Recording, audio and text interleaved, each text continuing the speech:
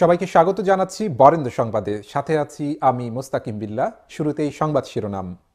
রাজশাহীতে 4 দিন ব্যাপী পিঠা পার্বণ মেলা শুরু। রাজশাহীতে সাংবাদিকের উপর হামলার প্রতিবাদে মানববন্ধন। এতক্ষণ শুনছিলেন সংবাদ শিরোনাম, এবারে বিস্তারিত। রাজশাহী সিটি কর্পোরেশনের সহযোগিতায় জাতীয় পিঠা পার্বণ উৎসব উদযাপন পরিষদের আয়োজনে নগরীতে 4 দিন ব্যাপী পিঠা উৎসব শুরু হয়েছে। দেশের বিভিন্ন অঞ্চলের ঐতিহ্যবাহী বাহারি পিঠা প্রদর্শনী করা হয় এই পিঠা মেলায়। সোমবার বিকেলে নগর ভবনের গ্রিন প্লাজায় বেলুন ও পায়রা উড়িয়ে উৎসবের উদ্বোধন করেন রাজশাহী মহানগর আওয়ামী লীগের সিনিয়র সহসভাপতি বিশিষ্ট সমাজসেবী শাহিন আক্তার রেনী। অতিথি ছিলেন সংস্কৃতি বিষয়ক মন্ত্রণালয়ের প্রতিমন্ত্রী কে এম খালিদ এমপি।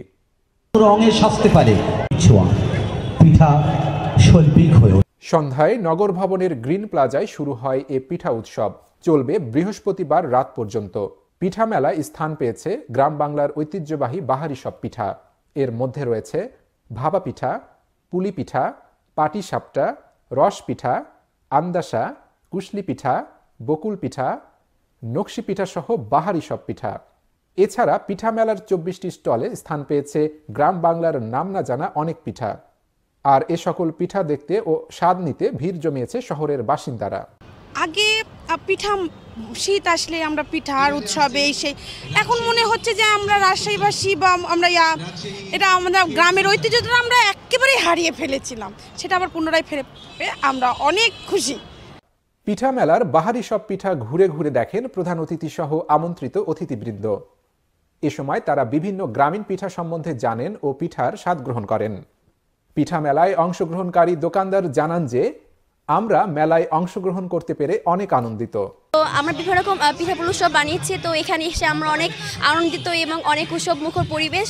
তো একসময় আমাদের এই পিঠা উৎসবটা হারিয়ে গিয়েছিল, তো আজকে আমাদের ভার্সিটির কিছু ম্যামদের পরামর্শে বা আমাদের নিজেদের উদ্যোগে আজকে আমরা এখানে এসেছি। তো এখানে এসে আমার বিভিন্ন রকমের পিঠার উৎসব পালন করেছি। তার মধ্যে রয়েছে বকুল পিঠা, তার মধ্যে আছে হচ্ছে গাজরের হালুয়া, গাজরের পুডিং আছে, তারপর হচ্ছে মালে চপ আছে, তারপর হচ্ছে কুমিল্লা পিঠা আছে, তারপরে কাস্টার্ড আছে, বিভিন্ন রকমের পিঠা রয়েছে। এত ঐতিহ্যের মধ্যে আমাদের পিঠা মেলাটা হারিয়ে যাচ্ছিল দিন দিন। এখন নতুনত্বভাবে আমরা পিঠা মেলাটা শুরু করছি। এখানে অসংখ্য পিঠা মেলার আয়োজন করা হয়েছে এবং অনেকগুলো স্টল দেওয়া হয়েছে। আমার অনেক ভালো লাগতেছে এখানে। জাতীয় পিঠা উৎসব উদযাপন নিয়ে সাংস্কৃতিক প্রতিমন্ত্রী বলেন, বাংলাদেশের ঐতিহ্য মানে পিঠা পার্বণ। এই ঐতিহ্য যাতে হারিয়ে না যায় সেই জন্যই এই উৎসবের আয়োজন। এই আয়োজন অনেক সুন্দর হয়েছে রাজশাহী সিটি কর্পোরেশনের সংস্কৃতি মনা মেয়র এইচ.এম. খায়রুজ্জামান লিটনের সহযোগিতার কারণে। আমরা হারিয়ে যাওয়া গ্রাম বাংলার ঐতিহ্যবাহী পিঠা পুনরায় আমাদের মাঝে ফিরিয়ে আনার জন্য বাংলাদেশ সরকার এই জাতীয় পিঠা উৎসবের আয়োজন করেছে। এজন্য একটি কমিটি করা হয়েছে জাতীয় পিঠা উৎসব উদযাপন পরিষদ।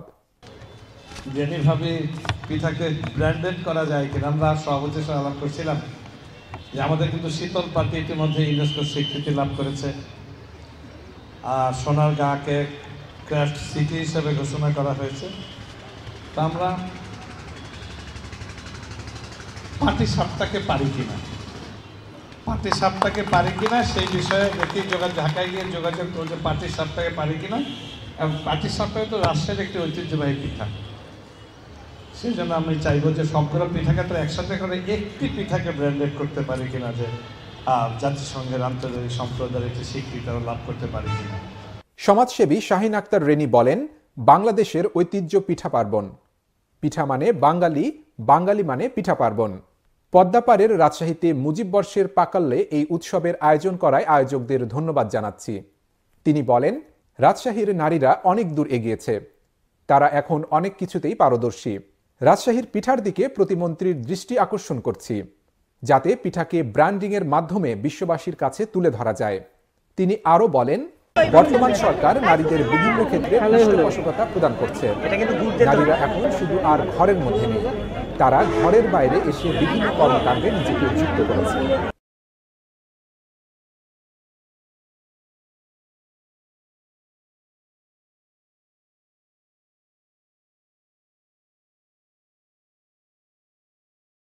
পিঠা মানে মুখরোচক খাবার, যার নাম শুনলেই মুখে পানি চলে আসে।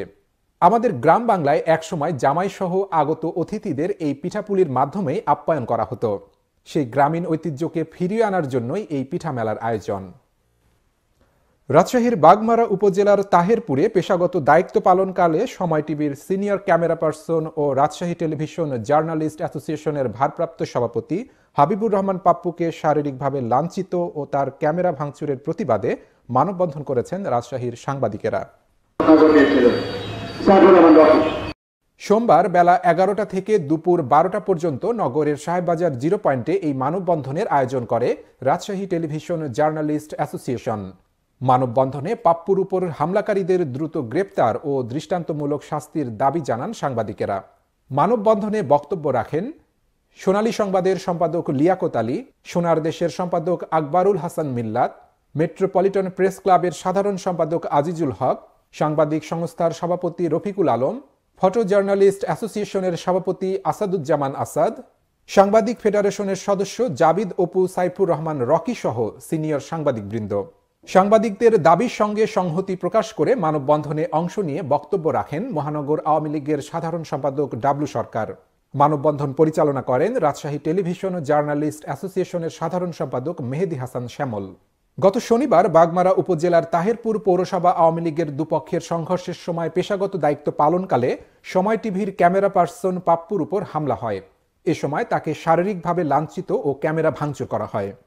মানে যে রাজনৈতিক দলের তাদের আভ্যন্তরীণ যে সংঘর্ষ, সেই সংঘর্ষের সংবাদ কভার করতে গিয়ে সাংবাদিকদের উপর হামলার ঘটনাটা একেবারে উদ্দেশ্যপ্রণোদিত। মূলত হচ্ছে তাদের যে অপকর্ম সেটি যাতে প্রকাশ না হয়।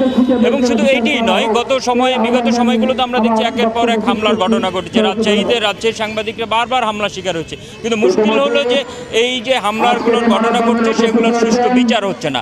এবং আমি মনে করি যে সুষ্ঠু বিচার না হওয়ার কারণেই এই যে হামলাকারী যারা অপতৎপরতা চালায় তারা এই সুযোগটি পাচ্ছে এবং তারপর বারবারই তারা এই যে হামলা করে পার পেয়ে যাওয়ার কারণেই মূলত হামলার ঘটনাটি ঘটাচ্ছে। এবং এই জন্য আমরা মনে করি যে এটি প্রতিকার পাওয়ার বা এইসব বন্ধ করার একমাত্র উপায় হচ্ছে প্রশাসনের দায়িত্ব পালন করা। সাংবাদিকদের নির্যাতন হচ্ছে। সাংবাদিকতার দায়িত্ব পালন করতে গিয়ে এখানে সত্য কথাটা তুলতে গিয়ে কিছু সন্ত্রাসী বা রাজনীতিতে দুর্বৃত্তায়নের কারণে আমাদের দেশের আজকের এই সাংবাদিকদের বেহাল দশা। দুর্নীতি রোধ করে জনগণের সেবা প্রাপ্তির মাধ্যমে সুশাসন নিশ্চিত করতে জাতীয় গণমাধ্যম ইনস্টিটিউটের আয়োজনে নাটোরে সুশাসন সংহতকরণ 2 দিনের P4D প্রশিক্ষণ কর্মশালার উদ্বোধন করেন জাতীয় গণমাধ্যম ইনস্টিটিউটের মহাপরিচালক শাহিন ইসলাম। 2 দিনের কর্মশালায় জাতীয় শুদ্ধাচার কৌশল, তথ্য অধিকার, সেবা প্রদান প্রতিশ্রুতি, বার্ষিক কর্মসম্পাদন চুক্তি, অভিযোগ প্রতিকার ব্যবস্থা বিষয়ে 5টি সেশন রয়েছে।